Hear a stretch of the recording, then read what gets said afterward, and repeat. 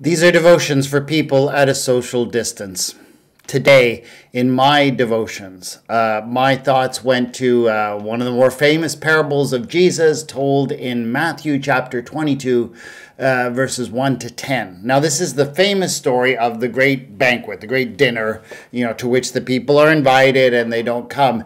And I think we're probably much more familiar with the version of this parable, a little bit different, which is told in the Gospel of Luke, because in the Gospel of Luke, the emphasis is a lot of emphasis is put on the excuses that the people give and the reasons why they don't come. But actually, the Gospel of Matthew does not get into the excuses at all. So simply what happens in the Gospel of Matthew is the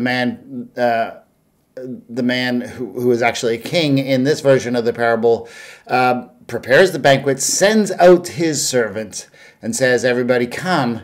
And this is the response. "But they made light of it and went away, one to his farm, another to his business. While the rest seized his slaves, mistreated them, and killed them."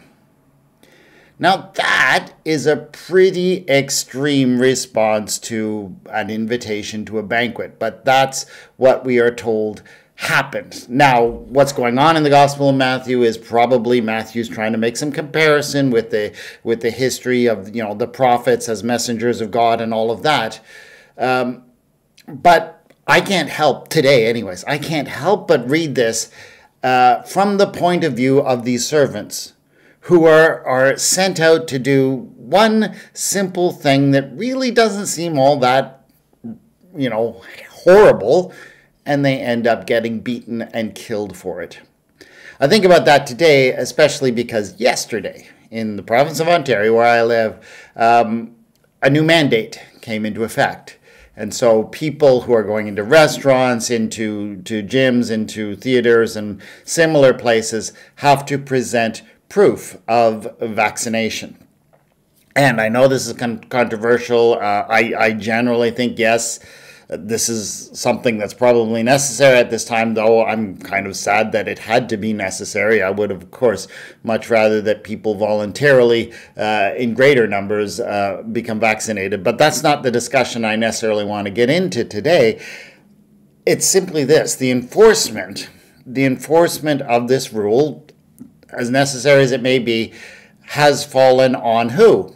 It has fallen on the same people that many of the very difficult parts of this whole pandemic has fallen on, and that is typically so-called essential workers, low-wage workers, workers who don't have a lot of protections, and they are the ones who are asking for these proof. And they are the ones, at least there are in a few stories coming forward, and I know there will be more, who are facing the pushback and the abuse, and in some cases we'll probably see some violence, and it just doesn't seem right. From their point of view, they're being called upon to do something that is simply necessary in a moment. But they are the ones who didn't even put this policy in the place, who are not even making the large part of the profits from these enterprises, but they face the brunt of the negative reactions. And that makes me sad. And that makes me worried for them. And that makes me think about all of the anxiety and the worry, and perhaps, people who will be quitting their jobs because of these negative experiences that they have. So I simply want to lift up these people who far too often are not valued and are not thought of as we put forward our policies, as important as they may be. Lord our God, we lift up low-wage workers today across our society, across our economy, who often bear the brunt of angry comments, of violence, of hateful comments.